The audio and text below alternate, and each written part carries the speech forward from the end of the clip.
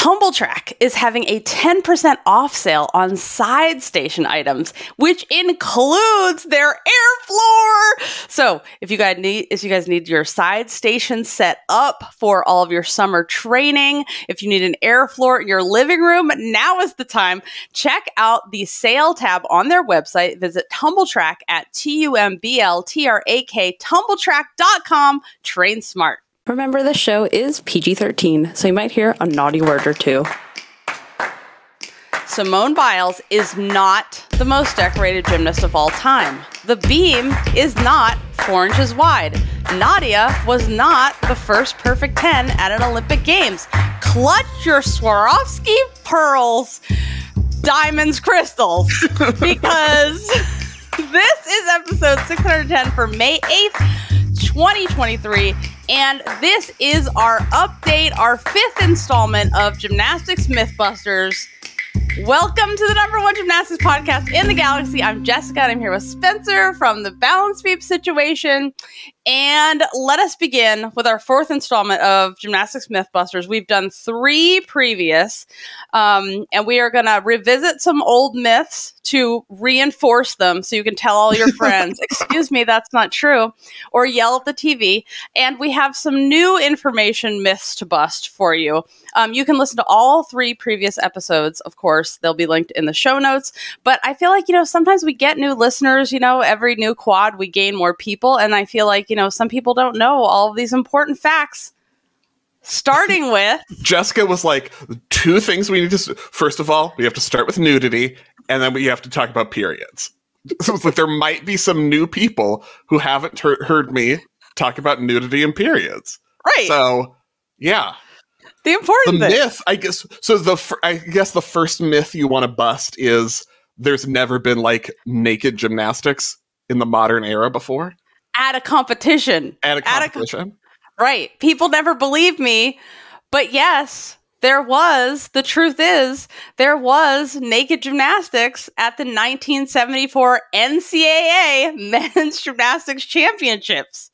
So, this is the story straight from Fred Turoff, who was a coach for 40 years, gave us this info. So Fred said, just before the meet started, a young man walked out on the floor with a stocking on his head, like old-timey bank robbers.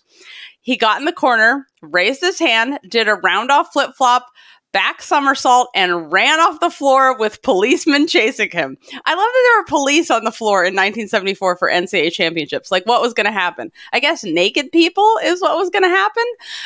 But Fred said... Clearly, they weren't right there because he was able to do an entire tumbling pass and they didn't, catch him yet. So. Yeah. And then Fred says he did this on a dare for $100. This is how poor everyone is in college. Well, not anymore with NIL, but so Fred says, he ran behind the stands out into the parking lot where another friend of mine happened to be waiting for him in a van. And the guy ran into the van. He shut the van. As the police came up, my friend with the van said he just saw a naked guy run out of the parking lot. And, of course, all the policemen were there. And when the streaker came into the gym to sit down in the stands with all his clothes on, of course, we all stood up and applauded him. The 70s. Oh, the 70s. People were constantly running around public places naked in the 70s. It was a nonstop thing. Streakers, that's what they did. I guess this still happens in the big sports, the NFLs and the soccers and whatnot. So, you guys, nobody believed me because I read it in someone's biography when I was 10, and you thought I made it up. It made a huge impression on you. It did. It's so yeah. Okay.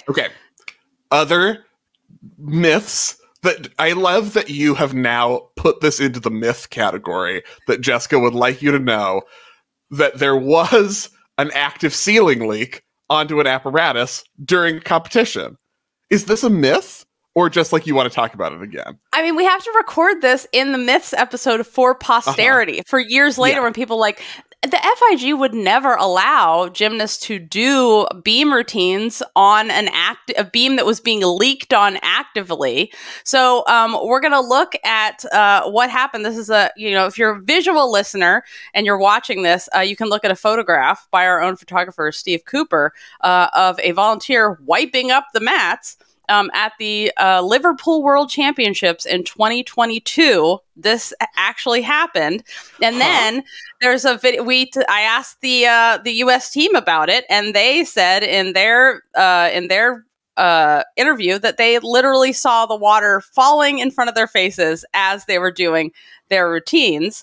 And so, yeah, the truth is there was an active water leak onto an apparatus, and nobody stopped the competition. Yeah, it didn't happen. And all the gymnasts talked about seeing it and talked about being like, and the US team was like, oh yeah, that happened for a second. And I totally, I saw it in front of my face and was like, what is that? And then they all nailed their routines. It did amazing. So I guess practice for any scenario. Just in case you thought that was a myth from 7 months ago, it was not a myth. It really happened. Yeah. Hello, you're welcome. Mm-hmm, mm-hmm. God, Jessica, are we going to talk about periods yet? Finally, I thought you'd never ask. I can't wait. So, if you wanted to know about like dumb stuff that like is still left over from haters from the olden days, or maybe current coaches that have lots of safe sport, complaints against them or are still coaching. The myth that gymnasts don't get their periods. That still is something that's going around. So, according to the NHS, not the NIH, the NHS. Your period will start when your body... The British one. Yeah, the British one. I'm not going to cite us. Your periods will start when your body is ready. This is usually between ages 8 and 17, or, important, 2 years after your first signs of puberty. So if you don't have your period after like 2 years after your boobs start growing, then you go to your doctor and you're like, hey, is something amiss? Like, am I missing a uterus? Or am I overtraining? That is another thing. Am I underfueling my body? Like, am I not eating enough? You never know. Do I have too much stress or have a hormone imbalance? Something like that. The missing uterus. Oh God, I wish that would have happened to me. That would have been amazing. Keep the ovaries, take the uterus. That's what I say. But anywho, you guys, I also want to mention this because Allie Raisman talks about this specifically in her book, Fierce. She says on page 285 of the US copy of Fierce, that she talks about having her period, but her period was really light. And so she got a new medical provider and they were like, your periods are regular, but we want them to be a real period. And if they're too light, then that's a problem. She was talking about how like she kept having real pain in her shins and she wanted it to go away. So she talks about how she learned that you want your period because the hormones help with your bone density and recovery. And her health person told her to increase her carbs and fats. And as a result, she said in just 3 days, the pain in her shins went away that fast. Of course, she's an elite athlete. She's not a normal human being and all that stuff. But it's one of the things that helped her in her longevity and, making it to another Olympics and being really successful without injuries. So bones need hormones. Hormones, yay, periods help them. So there you go. Let's talk about height. Another one of our favorite myths, that you have to be short in order to be successful in gymnastics. Yeah. What's the truth, Jessica? The truth is that we have elite and NCAA champions who have come in all shapes and sizes, including, of course, rhombus, we have... Triangle. What? All shapes and sizes. Rhombus, triangle. Square. Yes. Cylinder, octagons. Yeah. Uh-huh. Horkina, 5'5", we've always talked about her. But we have the current Olympic bar champion from Belgium, Nina, is 5'7", you guys. Bars, which is often cited as, the one that's a big pain in the ass to do when you're tall. By Jessica. It's cited as the event that's a big pain in the ass by Jessica. That's right. So the average height of NCAA all-around champions since we first did this episode is 5'4.5". So that's, it's a little taller than 4'10", which was always the famous size that was cited, Mary Lou and Simone size. And the first gymnast ever to complete the gymnastics trifecta, Olympic, World, NCAA gold medals. If they gave gold medals in NCAA, which they should. 5'7" tall Kyla Ross, everyone. Also, I want to talk about in this video of David Vecsernyres from Hungary, you can see, because we can't leave out the men, obviously. He's 32, still competing. He's 6'1" and doing his full twisting laid out Kovac. So he's amazing. And watching him, it takes a minute. You always know when he's about to go on high bar because they have to raise the bar. And then he does one of those funky old parquet dismounts where he dismounts. He dismounts by going over the high bar. So it almost looks like he's going to do a release, but then he keeps going, passes the high bar, and lands on the ground. So you have that moment every time where you're like, oh, he's doing a release. Oh, he's going to fall. Oh, it was a dismount. Every single time, even when you know it's coming. Yes, exactly. Even when you watched him compete many, many years. Like thousands of times, and you're like, yes. oh, it was a dismount. There it is. Okay, so what is we've talked about height over and over, and we're always trying to disprove this myth, but what is a sub-myth that's related to this that you see still persisting, that we need people listening to yell at their friends and family and the TV when they hear this? Yeah. To yell at the TV throughout NCAA season, anytime there is a gymnast who is, over 5'3", which is, she has beautiful lines. Her height gives her beautiful lines. And then you're watching it and you're like, which one's that squiggly line? that crooked line? Which lines are you talking about? It's always we always hear that tall means gymnasts, you're not allowed, you have to quit if you start getting too tall. You're not allowed to be too tall. But if you are taller, then that's the only time you get described as beautiful. You have the beautiful form and the beautiful lines because you're taller. And being shorter means you're the powerful one. Also not always true. Right. Exactly. Let's talk about Simone, who's been the E-score champion every time she's won a world championship all around, except I would say not 2018 in Doha when the Doha Pearl sabotaged her life. When she was sabotaged by the Pearl. Also, I think Nina was the E-score all-around champion in 2019, I want to say. That might be. Yeah. I mean, and Simone also had... Most of the time. Most of the time. More than... Yeah.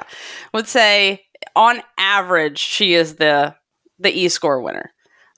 So she clearly has beautiful lines because she is not getting deducted on things like leaps, like some other people. I also wanted to talk about somebody in this video of Ashley Miles. Ashley Miles made she's a new NCAA coach. Right now, she's 5'7". She made a world team in 2001. She is tall and extremely powerful. Not short. She didn't have to be short to be powerful. She is tall and also powerful. Also, one of my favorite gymnasts to watch is Sari Morrison. I always want to say Sari, but I think it's Sari Morrison. Sari, yeah, Sari, who went to LSU. She was a U.S. elite, and she went to LSU, and she's 5'9". 5'9", did a fantastic, amazing opening pass on floor, which was a double Arabian. I just loved watching her, and she did all the events. She did vault, she did bars. There was no event that she was too tall to do. She even got a 10 on one of her vaults, which, the things that I think that people don't realize also when you get taller, like Shannon Miller talked about, when she, a grown-ass woman who came back to an Olympic Games, she talked about how she had more power when she was taller. You literally have some more mass, and that helps you with your power. Another person that I want to talk about in this video of Shadilov, Alexander Shadilov, a big favorite of the Gymternet. A big favorite of this podcast. Big favorite of this. He is 6'1". He's from Israel. He is a bronze medalist on floor exercise from 2011, I think. And the thing about him is it did not stop him from being super powerful, as exhibited by his first pass on floor, which was a pike double-double where he did the first 2 twists in the first flip. So he goes up in the air, double full, and then pulls out a back pike after that. So Shadalov, Israel, shout out to you. So, you can be powerful and tall, you can be short and elegant. And like saying lines. And you can be tall and have bad form. Right. Terrible It is form. possible. It's so possible. You can be short and have no power whatsoever. Another myth busted. Done. We fixed it. Culturally, it's not a problem anymore. Culturally, it's We're not. never going to hear it again. We did it. I just feel like when people say like, oh, she has beautiful lines, especially if they're talking about that on a TV broadcast, you need to say what lines mean, which is her joints are in line or his joints line up. That is what you mean by lines. That is what it is. So, which is not something you're born with. It's that's work. It takes work to have good lines. And it includes your spine and your ribs and all of that stuff. So it should be explained every time if people talk about that. Okay, the biggest myth, you guys, I can't even with this. We have an illustration, or if you guys, if you're a visual listener, you can watch this, but I'm going to describe it. The myth is the beam is 4 inches wide. My God. How dare they? How dare they say such a thing? What is the beam actually? 10 centimeters. Right. 10 centimeters, which is just Close under to 4 inches. it's very close, but it's under 4 inches. There's nothing wrong. You can just say it's 10 centimeters. You don't have to say. So if you take a ruler. Americans might burst into flames if you mention the metric system. That is, a historical science fact. See, if you don't want to say. An American is confronted with the metric system, they just scream, cover their ears, and run out of the room. It's just under the 3/4 length area of a standard pencil. That's what it is. Under that. Now you've painted a pin. Now I know exactly. It's not 4 inches. What if you can't say centimeters? 10 centimeters. It's not. It's like you can just say it's under 4 inches. Just that takes the same amount of like oral energy, right?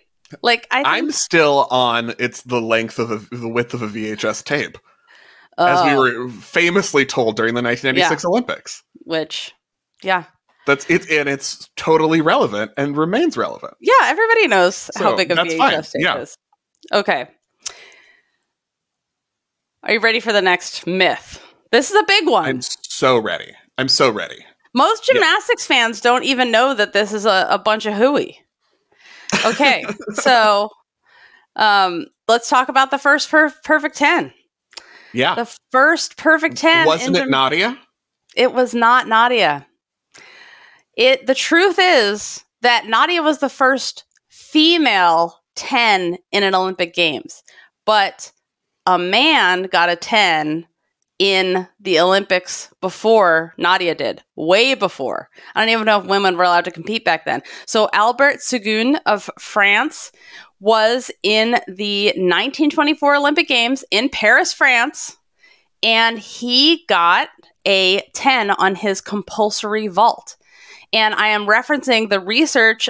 This is known by, I remember when Uncle Tim of gymnastics-history.com, he told me about this along with Blythe Lawrence, and I was like, wait, what? Nadia is not the first perfect 10, and both of them in unison said no. And I was like, what? But I was like, how do I not know this? So yeah, this guy, he did his compulsory vault, which was done on side horse, not long horse back then, because that's when we didn't have the table, we had the horse. Yeah, and he got a 10. I thought you were going to say it was done on a physical horse, a live animal horse. Because it was 1924. I think this Olympics was outdoors, so at least it was slippery, if not moving, like an actual horse. But the thing is, you could say, like, oh, well, was it like a point system? Was it really a 10? Well, it was, because the scoring explanation back then was, if it was a perfect execution, that was a 10. So it still counts. Not every event had a max 10 at that point. Compulsory vault did. Right. So culturally, getting a 10 wasn't really a thing yet. It wasn't like this notion of like a 10, but he did score a perfect score of 10 on compulsory vault in 1924. But also, try being Nadia, and then maybe people will talk about it. Yeah. This will come up later and stuff we're going to talk about, but I do want to mention, like, there used to be a lot more Olympic events too, and you have to count all of those because those were in the rules. But yeah, just like Nadia, compulsory 10. That's what he did too. Good old Albert. So when everybody says Nadia was the first fan, you should say the first woman. Good old Albert in 1928, compulsory vault.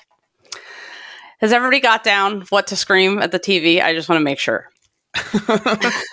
And scream at friends. Or you can gently tell them. That's a better way to do it. Be like, actually. I'm surprised Nellie Kim didn't hit this hard. Nadia didn't actually get the first perfect 10, because I feel like that would reinforce her in her insides. Yes. To ask her about that. Okay, so this one is very upsetting, Spencer. The myth that Shannon Miller has 2 skills in the code of points. That there's such a thing as a Miller? Yeah. Yeah. So currently, there are no Millers in the code of points. There was, sadly, never a beam Miller. Not the fault of Shannon's, but she never got credit for the submitted skill, her intended Miller that we were told in many TV broadcasts was the Miller. On beam, the back handspring quarter immediate half pirouette, because the way it was described when they submitted it was a hop half turn, but she doesn't do a hop. Oh, Which would have been awesome. Hop would have been great. Would have loved it, but she didn't do a hop. So they were like, you submitted a skill that you didn't do. You just, as we're seeing now visually, did a half pirouette on the beam. So that was never the Miller. She did have a bar skill at one point, which was a cast 1.5 to finish in mixed grip, but heaven forbid it didn't end in a handstand.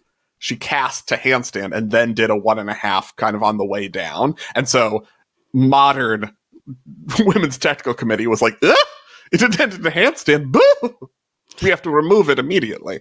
So that's not in the code anymore. Other lies we were told that she had the hop full on bars named after herself, which that's Chuso. That's the Chuso Vita. Right. That's the thing. Chuso did it in 91. Miller did it later. You guys, so many lies. I mean, maybe we need to start a whole thing where we go through old broadcasts and correct them. Or current broadcasts. Oh, that's a full-time job. That is a full-time job. We don't have time for that. My question for you is, whose fault is this? Was it Peggy Liddick or Steve Nuno? Who submitted the wrong description of the skill for Shannon? Can't it be everyone's fault? Why does one person have to be at fault? Oh, fine. All right. I want to talk about skills versus the code, because we have referenced many times skills that were in the code that were then taken out. But like Shannon Miller's, like, they were never in the first place. So I want to know, what are the actual skills that were in the code and then disappeared, or were given to the wrong people, or what happened? And let's start with beam. Start and end with beam, because it's our event. It's the only one we're going to talk about probably. Okay, so I do have something that I think you will enjoy quite tremendously right now, which I'm calling the myth of the candle mount. Because famously, if you don't take notes during every episode, Jessica does not care for the requirement or semi-requirement on the candle mount, which is the back dive mount on beam that everyone does now, that you have to be in handstand, or that we're using the term candle, even though gymnasts are not candles, they're humans. It just bothers Jessica in many respects. So nobody knows what that shape is outside of the sport. It's a back dive. Everyone knows what a backwards dive. Everybody knows what that is. Well, I have some good news for you on this front. Okay, so when the skill I want to see this. When the skill was originated, Ramona Buke's 2007 Worlds. Well, let's just say originated. When it was named and entered into the code of points, because every skill was done by someone else at some point. But 2007 Worlds, the description of the skill as submitted at this point was from standing with back toward the beam, flick-flack over the beam to land in front support. And I would say that's what she's doing here. Yeah. But you don't require, there's no requirement for you to stop and show your This is hands. This is exactly what I'm saying. All right, tell me. That the word candle, the word handstand appears nowhere in the skill. Exactly. She didn't submit that. She didn't perform it. She didn't try to perform it. She didn't submit it. That's not how it was described. The word candle was not added to the description of this skill until the 2013 code update, 6 years after she performed it and got it named after herself and entered in the code. Then in the 2017 code update, they were moving things around and changing things and trying to fix things. They misattributed a different skill to Bukes. They just gave her a mount she never even did because the code, and they make these mistakes all the time, and they still misspelled Chelsea Memel. They fixed that in 2022 and gave her back the skill she actually did. But now the description had the candle position requirement in it, which she never did or tried to do and wasn't her skill. So now the Bukes in the code of points is, a back dive to candle position, even though that's not the skill. And they just added that later. It's not the skill she did. And that's kind of like, that's not what the skill is, what I'm saying. I thought you would enjoy the story. I enjoy that story. Vindicate your hatred of the candle requirement because it's fake, basically. Yes. Oh my God. This is an excellent Mythbuster, Spencer. I know, that's why I said, you started arguing. And I know. I was like, no, you're going to love where I'm going with this. You're going to love it. Yeah. I love that one. So, okay, so what we're saying is every time I say, oh, she didn't really hit handstand to that candle mount and I want to deduct for it, you could be like, bah, bah, bah, bah, bah, bah. You don't have to. You don't have to. That's not how it was. Because she never did it. That's right. I mean, it's kind of cool when people hold it and then they do a little pose. But if you just hold it and then go to front support, that's boring. And don't be boring. That's the most important thing. And also, if someone's going to do that mount and you have time to plan for it, like an NCAA championships where you know every single routine, show it from the side, not straight on. I mean, long ways. Show it long ways is a more interesting way to see it. And scarier if you watch it that way, which is important to get people to understand how terrifying it is to jump backwards. And that explains why gymnasts always look behind them to make sure the beam is still there, because you never know. Okay. Next, the myth of the Anodi is one of the most upsetting myths. And will this ever change? That's what I'm going to. Okay, so what is the myth of the Anodi and what is the truth? The myth of the Anodi is the word Anodi, is describing the skill as an Anodi, because Olga Mostepanova, perhaps the greatest gymnast of all time, performed this skill at Worlds in 1983, and it's perfect. And at that point in 1983, Anodi was 9 years old. And even in the 80s, we didn't have people competing at 9 at Worlds. At 10, at 12, at 11. 10, maybe 10. Maybe a 10. Yeah. So this was years and years before, 6 years before Anodi performed it. Olga Mostepanova was doing it at Worlds, nameable competition, and also, doing it better than anyone else has ever done it, even to this day. And we don't call it the Mostepanova, even though we should. And the other thing about it is she literally is doing it she does a press, handstand mount, split, handstand, pirouette, turn, step down, and then does the Anodi out of a series. She does a series. You know how hard it is? I mean, that's why we talk about it so much time, because there are very few people who do an Anodi in a series right now. There's a gymnast that does it in NCAA. It's so hard to do it like that. So not only was she doing it when Anodi was still in grade school, she did it so well and in a series. So, yeah. So are we going to start calling him Mostepanova? Are they going to should try I should learn how to say it with the right accent. Okay, my next question for you, Jessica.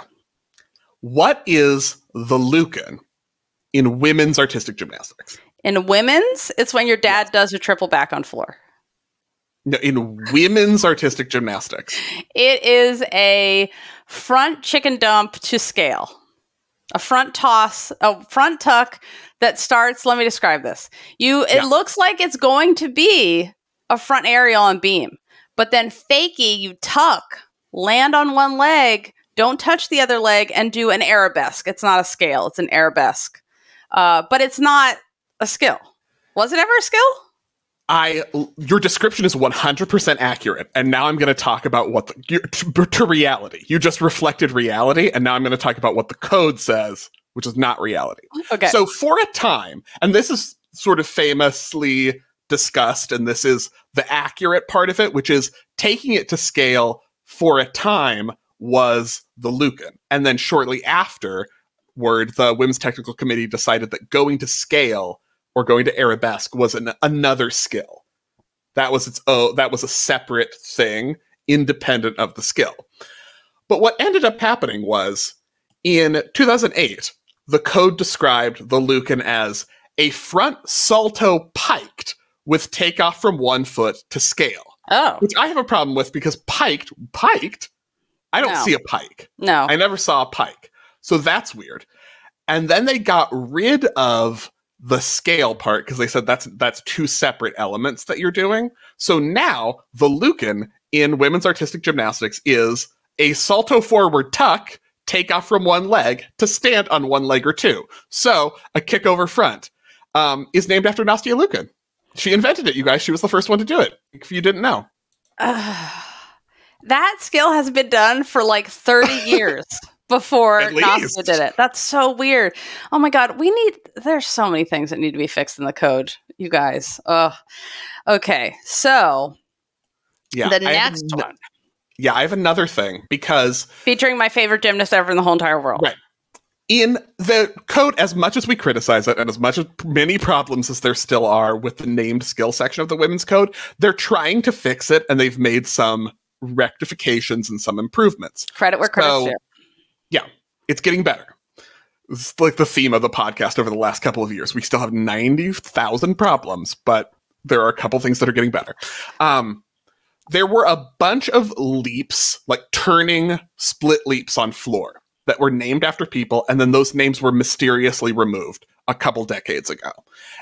But they're still popularly known by those names, like split leap 1.5 on floor or tour jeté full on floor. You'll often hear referred to as a Gojin, after Gina Gojin. For a long time, her name was not in the code of points for that skill.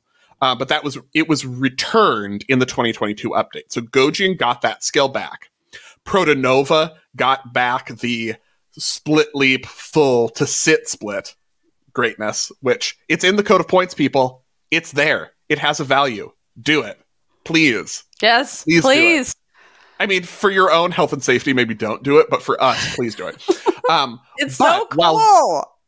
While those have been returned, Kerri Strug's split leap full or tour jeté half still is not called the Strug in the code of points, even though others have had their names returned. So I'm like, Kerri, complain. Kerri, you were in government. It's your time. Yeah. You know how to make a complaint, get it done. Like, do all the paperwork. Kerri, get in touch. We can help you with this. Let's return. This is the other theme of this.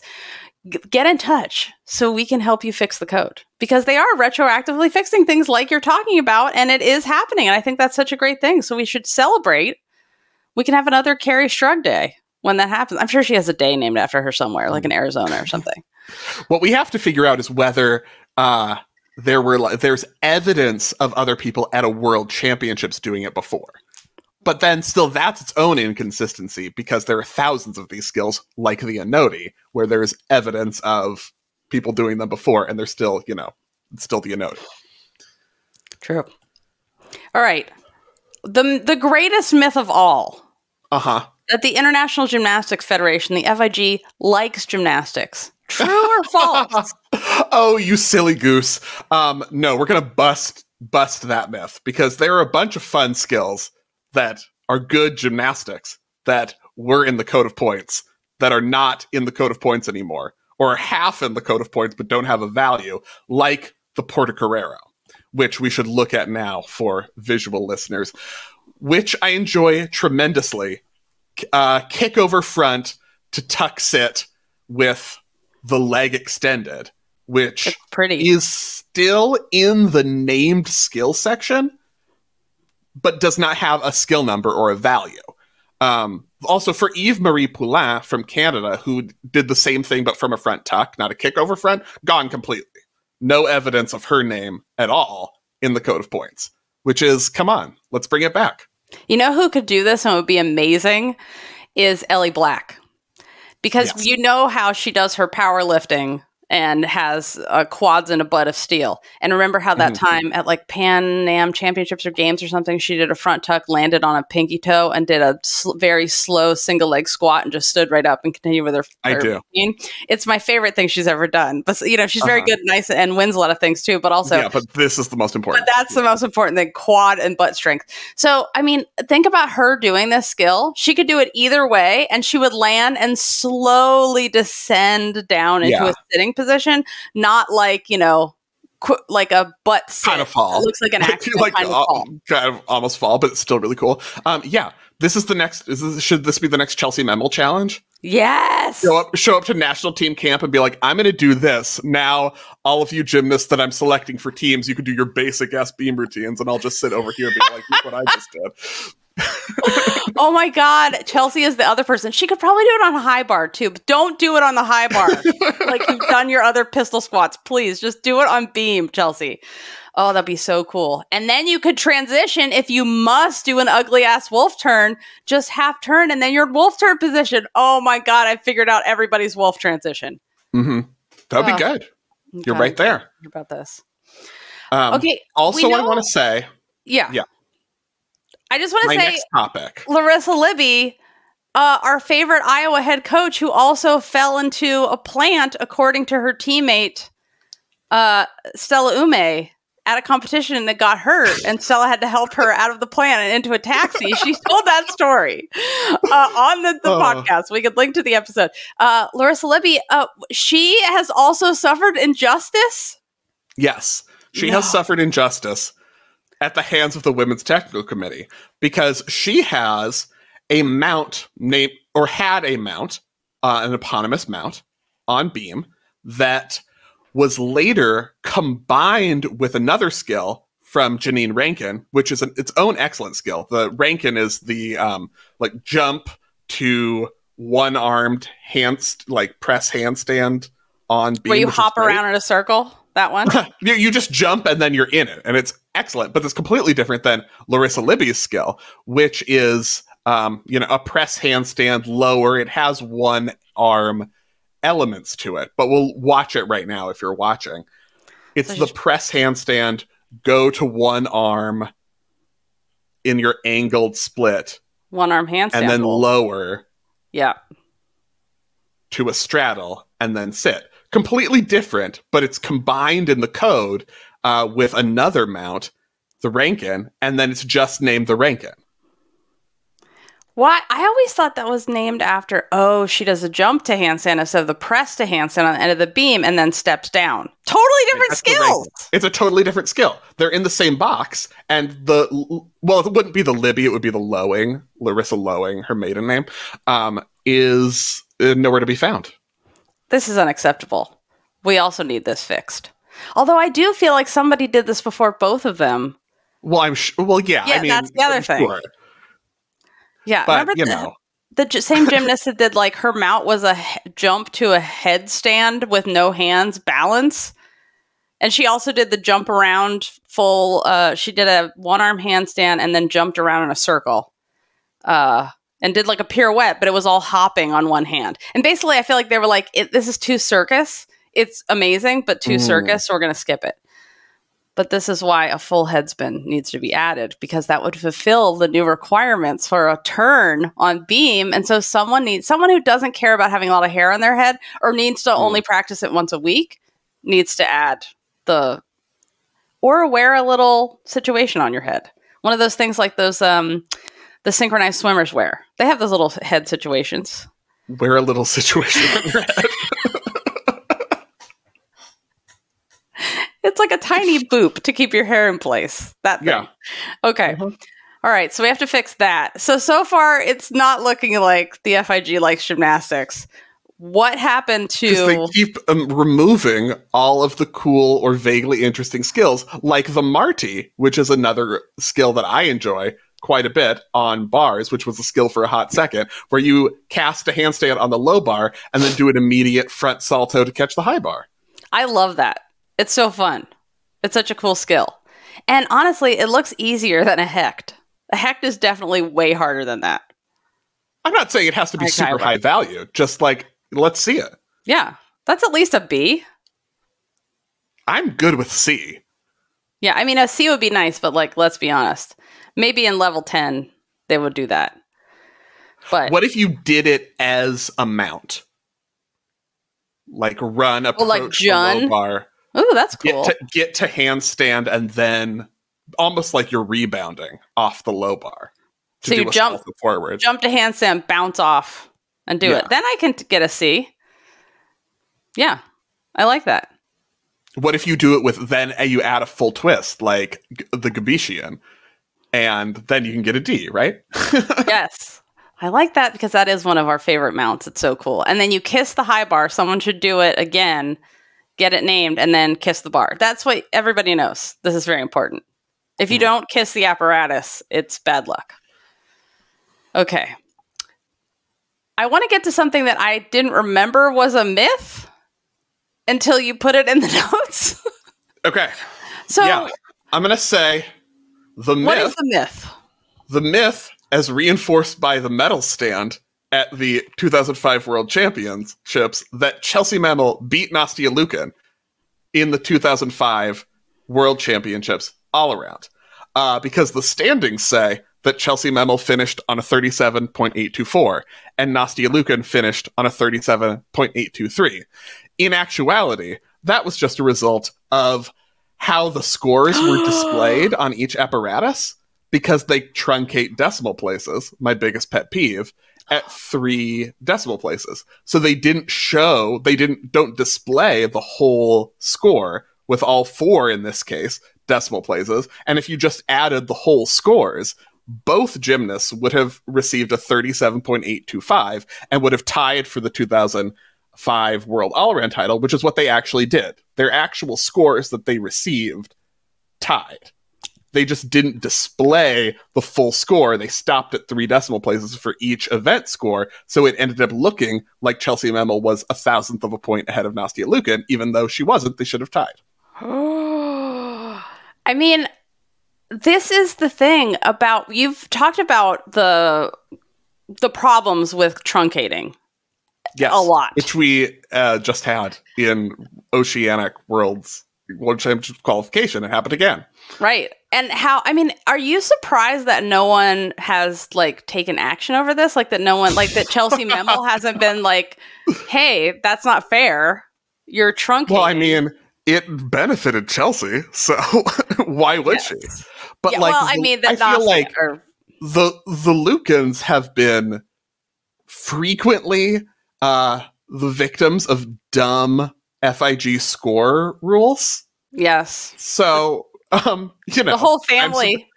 I'm surprised that the Liukins have not taken action to get something done about this, because I feel like they could. Yeah. Or could have. Like, people would have listened. Yep. This is why it's so important to always have somebody actually following the real scores, either on the floor or in the stands, who can yell down or message someone on their phone watch, since you're allowed to have your phone watches on, like your Apple Watch, and be like, put in an inquiry before this changes because the score is truncated and you actually tied. Well, that's not something you could inquire, because this is just the rules of how they do it. Just the rules are bad. Threaten. It's worse now because they do stupid dividing by 3 judges. So we end up with your 0.333 repeating, 0.666 repeating, which is a disaster. Yeah. This is not good. Okay. So that's another thing we need to change. Is this a Mythbusters or a how sports are broken show? Well, I mean, I feel like every episode we do kind of devolves into everything's broken and needs to change. This is why I don't pay attention to scores and I just enjoy the gymnastics. That is really the lesson. You need someone to, otherwise we end up with incorrect winners. Yes, that's true. That's right. Literally incorrect winners. Or a missing tie when there should have been a tie, for crying out loud. The best thing ever. Ties. 2015 Worlds. The best 2017 Worlds. God. The best bars finish of all time. When everybody figured out. The one you mean with was it 2015? Scotland? The Glasgow 4-way tie. Yeah. Okay, so Jessica, we talked about height, we talked about puberty, but I noticed that you have not talked about age yet. No. And we are going to talk about age in a moment. Okay. But before we do, we'll be right back after this. You might be interested in knowing that this show is brought to you by Club Gym Nerd.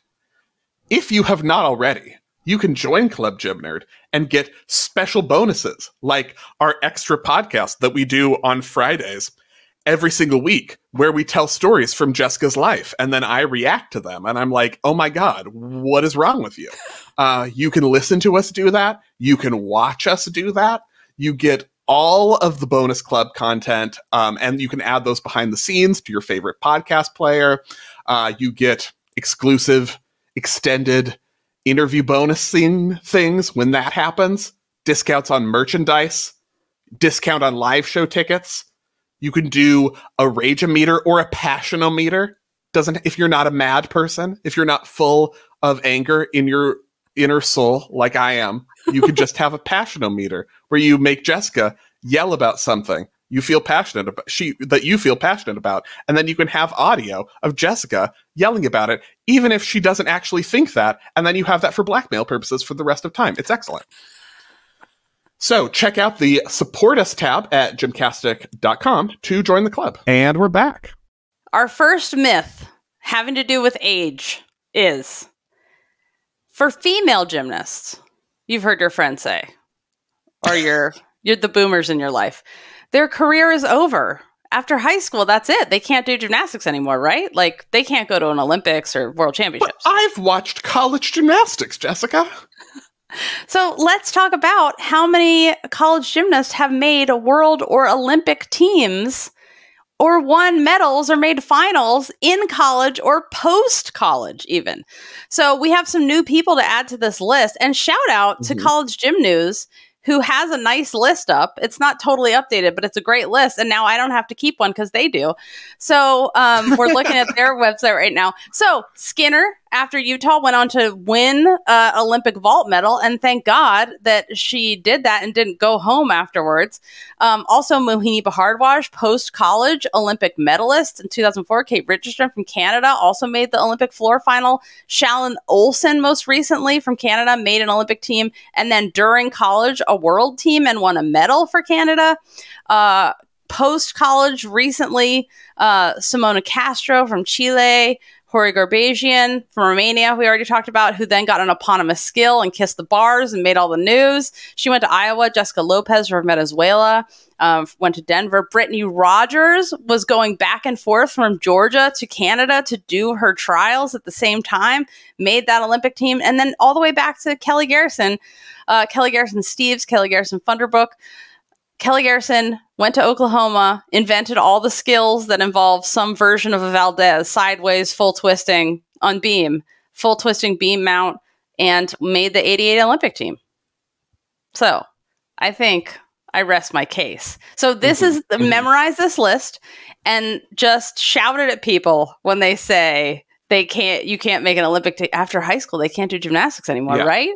Or next year, because we're a year out from the Olympics, you guys, when we get the Olympic gymnastics articles, and they say things like, Olympic gymnastics, the domain of teenagers. And you're like, what are we, do you need some numbers sent to you?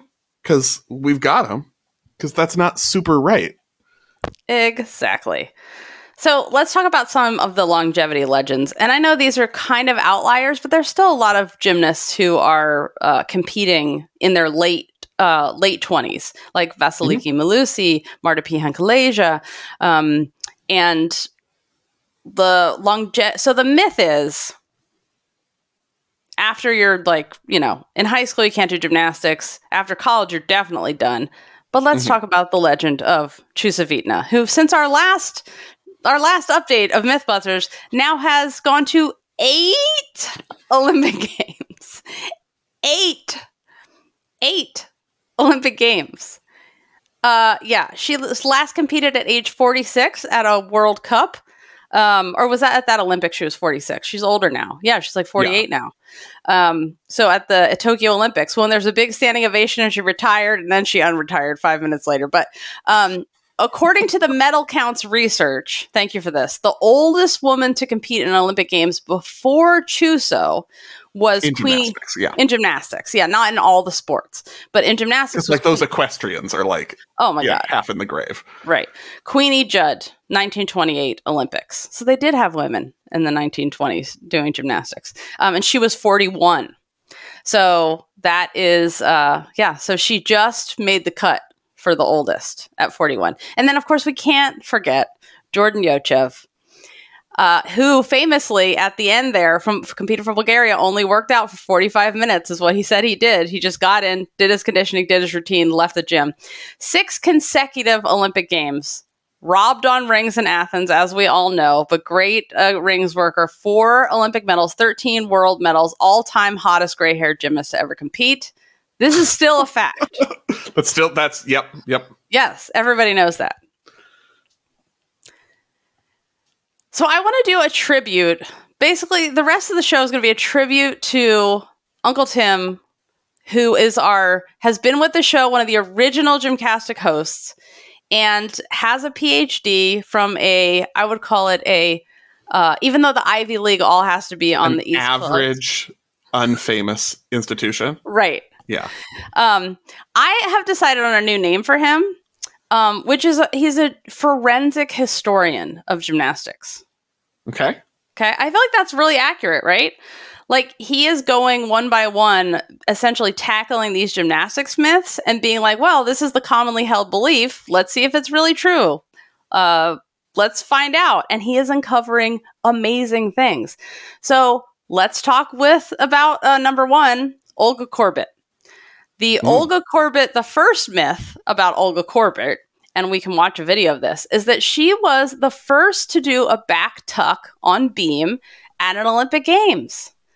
But actually, the truth is, and we're watching this skill, Nancy Thies of the United States was the first to do a back tuck on beam because Nancy Thies of the US at the Munich Olympics, she competed earlier. Korbut competed a few hours later. So actually, Thies was the first to do it and not Olga Korbut. Olga Korbut had been doing the skill on beam for years, but we're saying Olympic Games and what was done first at Olympic Games and both. Yeah. Yeah. She didn't do it before Korbut, but at the Olympics. So the thing about it is nowadays, people do the same skill at the same meet, then they both get things named after them. We're not talking about eponymous skills, but in general, bars. The Derwell-Fenton. Derwell-Fenton, thank you very much. Yes. And which is much more fair because you don't get to pick when you go in the lineup. So, right. Should we attribute perfect 10s that way too? Nellie Kim would say yes, since she got a perfect 10. But Nellie Kim would say she does not agree with the multi-naming because she gave the double tuck on floor to herself. And not all the other people who did it? On her same team, in the same lineup at the 1976 Olympics, doing a double tuck. Oh, good times. So Korbut myth number 2, and I want to take a look again at Gymnastics-History, which is Dr. Eagleton, PhD's Olympic forensic history gymnastics website, which we hope he will be turning into a book very soon. So Olympic myth number 2, Korbut was the first to do a Korbut. So this I did not know. Yeah. This is new information to me. So the Korbut Jessica is describing would be the swing down on beam or the splash down if you're some people, and that makes me uncomfortable as terminology. I don't like it. The back handspring, then you roll down on your chest onto your crotch, fulfilling the perineum requirement on beam. So according to Dr. Uncle Tim's research, he found that a record in Modern Gymnast magazine that someone did a Korbut at the 1968 Olympics, but they don't name the gymnast. 1968. So if you are the gymnast who was mysteriously mentioned in Modern Gymnast magazine and you're listening to this or you know who it is, then get in touch. We can help you get it named after yourself and get history corrected because this is part of what the FIG is actually doing now. They are wanting to correct and name things after the right people, and so you can actually have it done. So who do you think it was? Because this skill used to be the Korbut in the Code of Points, and it's not anymore. Which would also make me think that someone tipped off the FIG and was like, she wasn't the first person to do this, but we still don't know who it was. It was probably Mostepanova, who's traveled back in time and was -7 fetuses and was doing it already. Okay. The other myth that is huge, and I have to say, thank God, like, you know, Uncle Tim is finally getting credit for this far and wide outside of gymnastics circles, and this was even credited in a BBC article recently. So the Sydney vault myth, the myth that a mistake happened because the vault was set at the wrong height at the Sydney Olympics. And we remember watching all those gymnasts crash in Sydney, and then finally Slater spoke up and they raised the vault because it was at the wrong height. So the myth is that it was at the wrong height. So that's true and false at the same time. Mm-hmm. Mm-hmm. So the theory that Dr. Uncle Tim discovered, which is probably 100% true, is that the vault was set exactly correct according to the apparatus norms. And he went back and has the pictures and the receipts, you guys, on his website, gymnastics-history.com, which shows exactly how the mistake was made. So basically, in 98, the vault height was raised from 120 centimeters, easy to say, centimeters, 10 centimeters, it's fine, raised from 120 centimeters to 125 centimeters. The 2000 apparatus norms got printed, but they were printed wrong, you guys. The printed document was wrong. And remember, this was before email was super, super common and everything was electronic. Like 2000 was still your first using the internet days. Like you didn't do everything at school. Yeah. Well, I mean, everyone, you used the internet, but it wasn't like every single paper you turned in at school or everything you did at work was 100% electronic. Like the paper was still the modus operandi generally. Okay. Yeah. I'm older than you, so I remember what it was like in 2000. Yeah. Anyway. Okay. So then what happened? It's not an excuse. This is not an effective excuse. They printed the wrong apparatus norms and then had to issue a correction to the apparatus norms. But at the 2000 Olympics, they had the original printing of the apparatus norms, not the corrected version. Yeah, so they set them exactly with the documents that they had. So the truth was the vault set wrong? Yes. Did they make a mistake in setting it up based on what they were given? No. Right. That's the truth. And I think this is always the lesson of, you know, even when I go to websites these days, I always look, when was this printed? Is this still current? Like, is there an update to it? And I think back in the day, it was like if you know, and having been a professional legal researcher for 18 years, part of the thing was you look at what the law is and then you see if there's an update. And then if the update isn't in the back of the book, then you check online to see if there's an update, and you have to make sure you've checked for an update 50 million times. So is this an excuse for what happened? No, I still blame every single coach who didn't measure the vault and let their gymnasts compete on the wrong height. And I really appreciate when I see coaches now measuring the shit out of every apparatus. Forward, side, tension, the height, checking everything. Like, honestly, because the real thing is the gymnast safety is in your hands. And so you need to check everything. So let that be a lesson. Some people just like to give us no strings attached money. They don't want to bother with joining Club Gym Nerd. And so they just donate. You can find our donate button for a no strings attached donation at the bottom of the club page at gymcastic.com/club. The other huge, gigantic myth busted. So do you remember how we all watched Gymnastics Greatest Stars? And it's the greatest, still you should get it and watch it because it's still the greatest gymnastics history VHS tape, which you can find on YouTube now of all time. True or false? Did you watch it on VHS? No, I've only seen it on YouTube later. Okay. You know, I didn't know about really. I wasn't like a gymnastics dork until adulthood. Yeah, that's true. You weren't indoctrinated until just the right time. Okay, so the myth of the Mexico Olympic Games in gymnastics. The myth is that those commies cheated and changed the scores so the Soviets would win. That's the myth. As propagated by U.S. propaganda, because that was the height of Cold War. And including this podcast, we should say, because we definitely told this story like 500 times, that they changed the scores so that Czechoslovakia of the Czechoslovakia and Petrick of the Soviet Union would tie. And then, you know, Czechoslovakia could protest this corruption, protest the war, all still valid. The invasion protest, all wonderful, and we love. But turns out as far as we can tell, the adjustment of the score so that Czechoslovakia and Petrick would tie was correct. Was the correct thing, because the prelim scores had been printed incorrectly. So this idea that they changed her score, they did not change Petrick's score, they corrected Petrick's score to what it should have been, because the prelim scores had been printed incorrectly. Yep. So the stopping the competition was, hey, wait a minute, these scores are wrong, they're actually tied, that's not the right, because back then the scores carried over.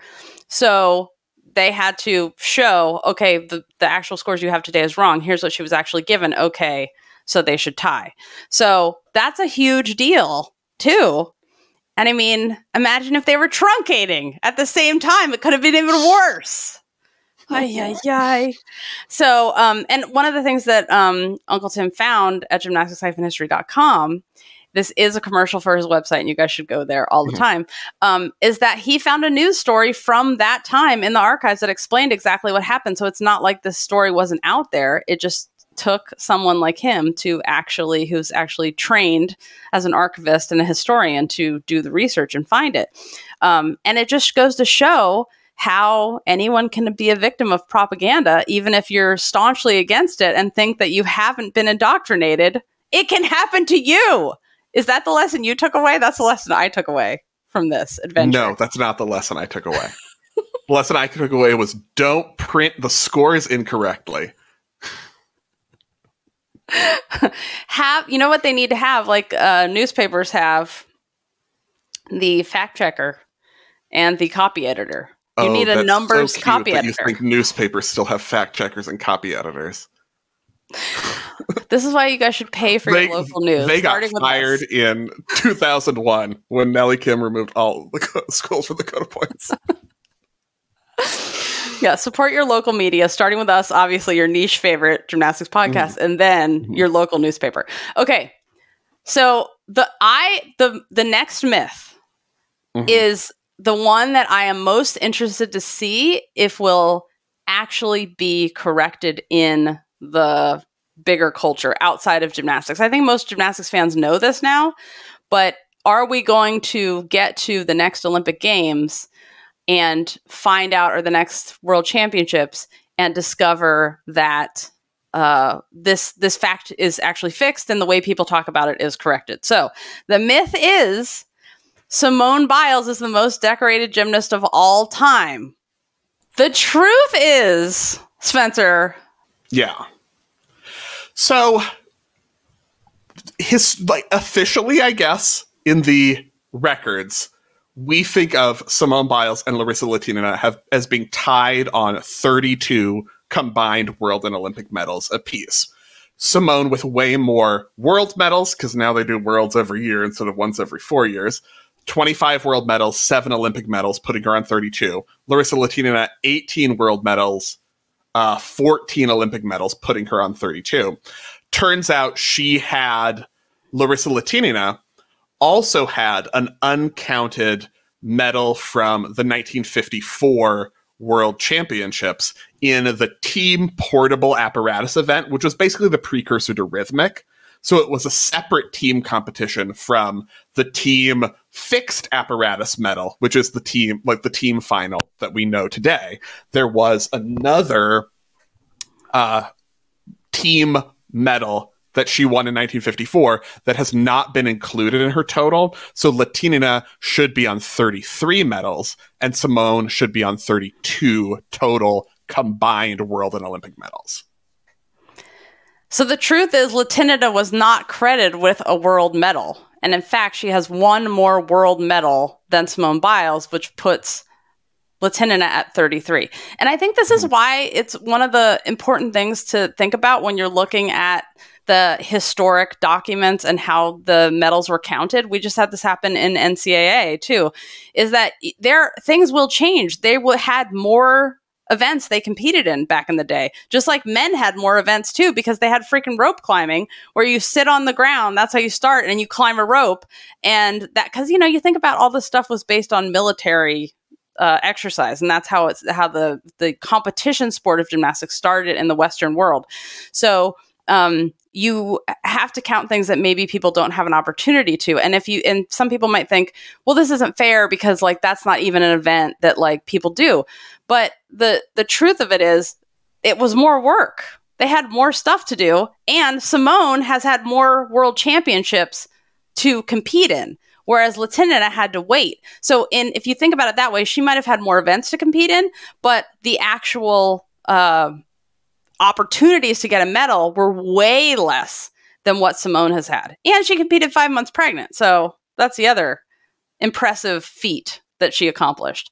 So we were just watching a little bit of video of rope climb, and I have to tell a story about this. So so I used to put on adult gymnastics meets. Adult gymnastics, if you want proof that you could still do gymnastics after high school or whenever you stopped, go to an adult gymnastics meet. You will enjoy it so much, or go to an adult gymnastics class. It's amazing. So I used to put on these meets, and there was these guys who were in their 80s who showed up to compete in rope climb, and we added rope climb because people said they wanted it.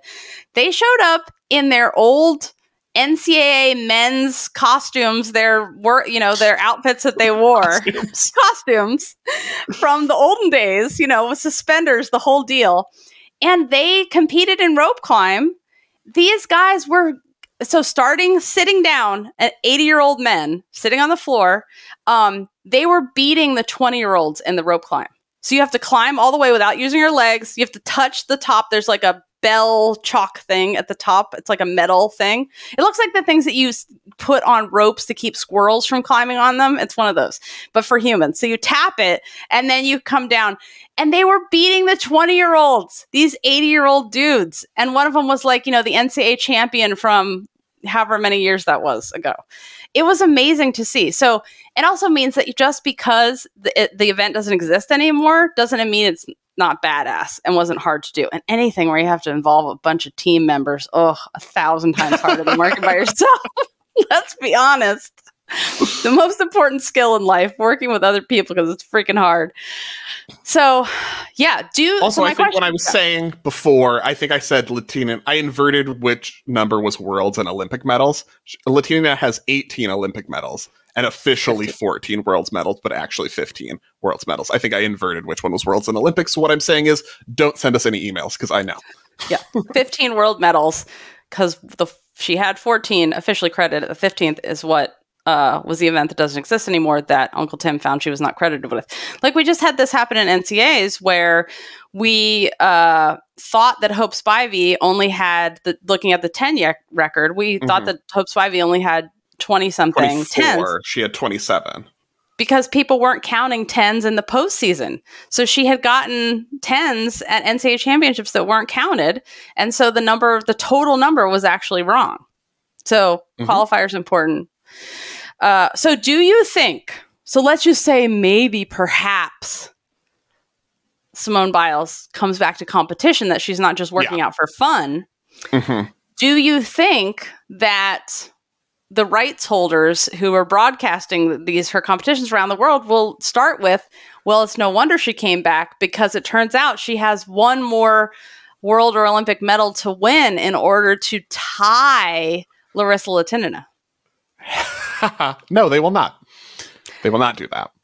What about the BBC broadcast? Well, I don't know. Foreign broadcasts that aren't American. What about the Soviets can't. The Russian broadcast. Will they broadcast if the Russian team is not allowed to compete? I feel like they'll just be like, this is not an event. Will they take credit for the people that like defected and then are competing still? I don't know. Well, time will tell. No, they'll pretend like it's not happening. No, I don't think that's going to be a big deal because already, like even generally, I think the assumption is that Biles and Latina are tied. So that would be their storyline anyway. Like she needs just one more medal, even though she actually needs two to set the record herself.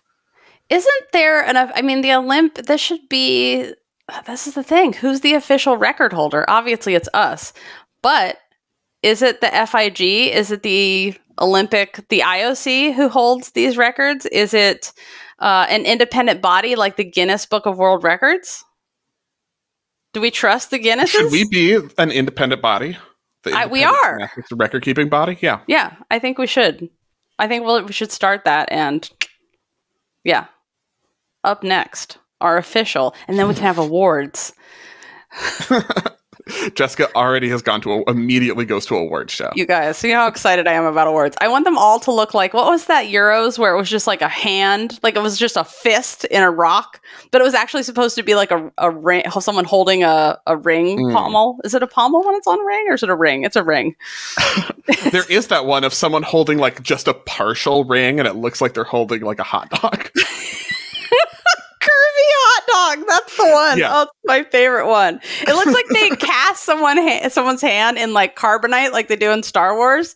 It looks like, anyway, I enjoy that one very much because it just looks like extremely heavy rock that you could beat someone with if you needed to. And that's the other thing. Also, can you guys, when we're speaking of awards, don't bite the bronze or silver medal, you guys. It's gold that is malleable, that you're supposed to be able to bite it to see that if it's real gold, not silver or bronze. Oh, did these kids not grow up in a state that had the gold rush? This is a basic gold fact. How does everyone? I'm so embarrassed for them when they bite the silver medal. I'm like, oh dear. It's no longer to check to see if you're leaving tooth marks. It's because it's a pose. I'm waiting for the nerd who's like, I'm not doing that because that's not a thing. Well, then wait for Steven Nedorosik to win a silver or bronze medal at a World's Championships because I feel like he would do that. He'd be like, actually, I know they're not right. I know they're not really like biting. They just pretend to bite it. But also, these have like electronics in them now. You can't be biting into things with electricity in them. You know, like they had the light up ones in Stuttgart. And then there's another one that we just had like a spinny thing in it. Was that Euros? I do want to mention that there are other myths that we've busted in our other 3 episodes, and there are more details about some of the other things we didn't get into. Like we have did the tampon fall out during a routine story, and we have some of the broken apparatus stories over the years and all that kind of stuff. So important other myths are busted in those episodes. So if you want more details on those, please visit those 3 episodes. They will be in the show notes, or you can look up MythBusters on our website or any of the GymCastic podcasts in the past, and you will find those. Thank you guys so much for listening. And if you're not already listening, you're not subscribing in your favorite podcast player, please do so. I like Stitcher because it automatically downloads the episodes for you. So when I get on a plane, I don't have to remember to download things. And remember, we have Behind the Scenes coming up every Friday. So we'll see you this Friday at noon Pacific on Behind the Scenes for Club Gym Nerd members. And you can ask us questions live, or you can ask us questions about this very episode and be like, why didn't you talk about XYZ? Then we can give you the real story on Behind the Scenes. So we'll see you at noon Pacific this Friday. Thank you so much for listening. We'll see you on Behind the Scenes. Until then, take up on gay, split on rights, and we'll see you on Friday. Thanks for listening. This show is created, executive produced, edited, audio engineered, and published by me, Jessica O'Byrne. Managing editor in charge of show notes, podcast content, and wrangling over enthusiasm is Spencer Barnes. Our news editor is Uncle Tim of gymnastics-history.com. And customer service, IT, Gymternet news, and additional production services are provided by Steve Cooper, aka Fact Check.